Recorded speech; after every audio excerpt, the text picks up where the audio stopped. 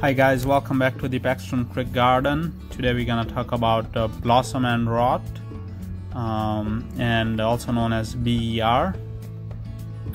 This happens in early production time of your tomato plants, and we'll talk about the reasons why it happens and how to mitigate it and how to prevent it and the quick fixes. So let's get started.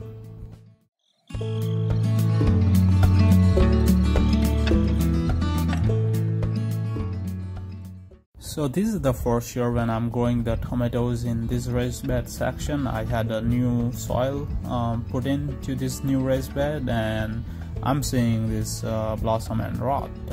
As you can see that the biggest tomato out of the bunch has the dark brown spot, and this bunch is fine, and then I will show you the another one. So I'm having problems into 2 or 3 tomato plants out of the 10 that I have, and it could get into a very serious problem where your entire crop could get the blossom and rot, and you might be without tomatoes. It can be a problem, especially if you're growing in like a container, and varieties like Aroma, Better Boy, and some other. And some variety may be resistant to the blossom, and so it depends on variety as well. So let's look at what it is, and then look at how to prevent it, and then look at how to quick fix it. So what is blossom and rot? A water-soaked spot at the blossom end of tomato fruit is the classic symptom of a blossom and rot. This is relatively a common garden problem. It is not a disease, but rather a physiological disorder, and mainly caused by calcium imbalance within the plant. It can occur in pepper, squash, cucumber, and melon fruits, as well as tomatoes. And we're gonna talk about tomatoes today. And the blossom and rot is most common when growing season starts out wet, then becomes dry when the fruit is setting, and the damage is first appear when fruits are approximately half their full size, most of the time. The water-soaked area enlarge and turn dark brown and real smushy and ugly looking, if you would say, and that is the blossom and rot.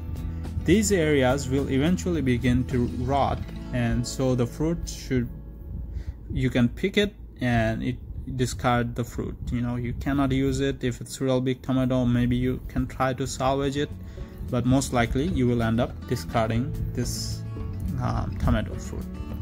Now let's look at what causes this calcium deficiency in the plant.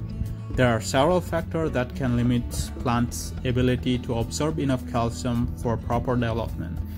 These includes fluctuation in soil moisture. Sometimes it's rainy and it becomes too wet, and sometimes you forget to water and it becomes too dry.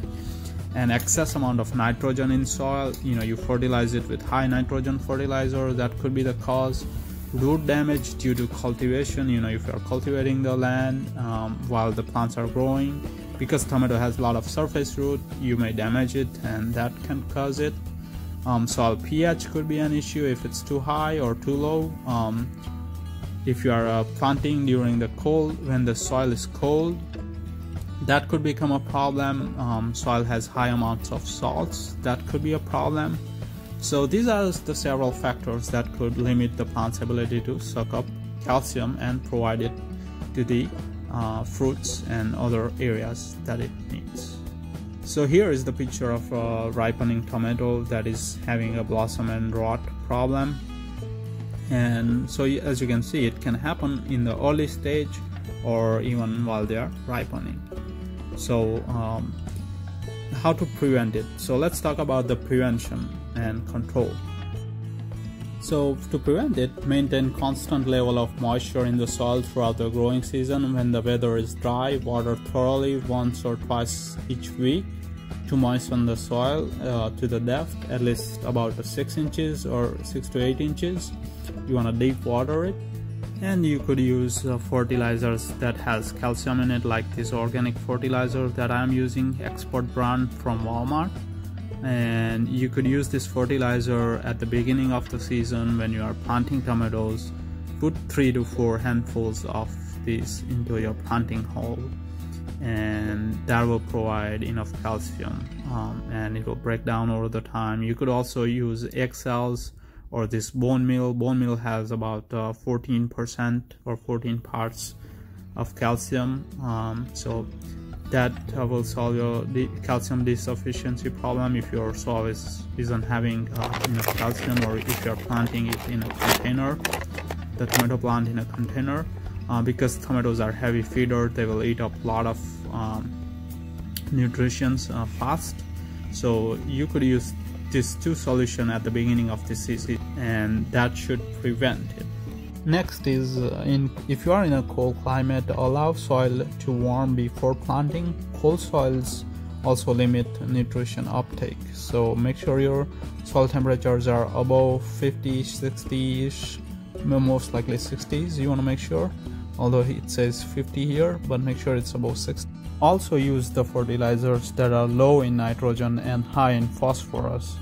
That will also help with calcium deficiency mitigation. So you could use mulch at the base of tomato, or straw at the base of tomato. That will help with reducing the water evaporation rate and maintain consistent moisture in the soil, and in turn it will help with calcium uptake. Keep a record of what variety you get blossom and rot if you do, and that will help you with next year how to plant it. And perhaps you could choose another variety that is less susceptible to blossom and rot, and that it could be one way to avoid it too. Now at the end, let's talk about a quick fix if you are having a blossom and rot issue right now and you want to mitigate it soon and provide calcium to your plant. If you are having a calcium deficiency, we're gonna use a garden lime and a vinegar. So that's the secret recipe.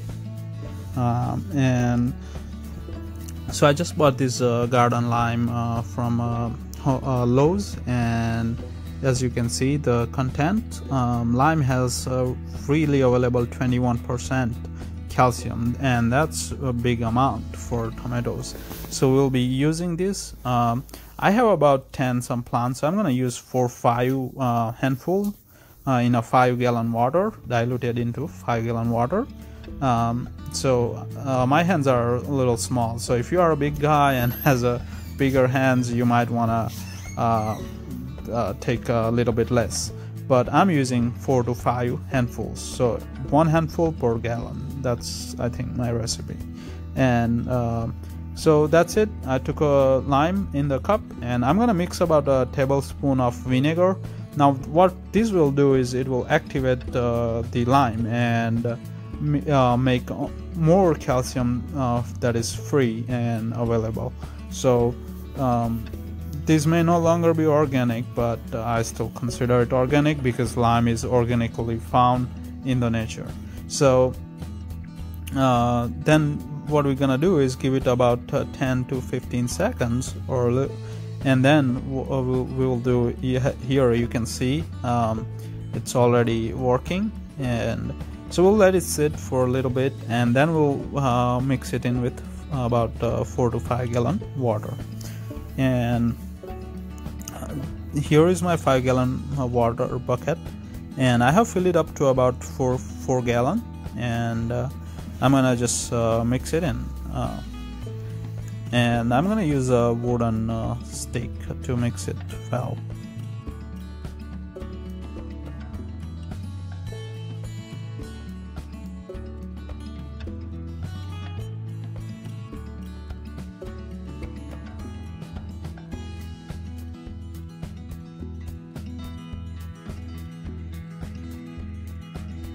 So here comes my wooden stake, and I'll just mix it in well for 10 to 15 seconds and allow it to completely dilute in this water, and then we'll add it into our tomato beds.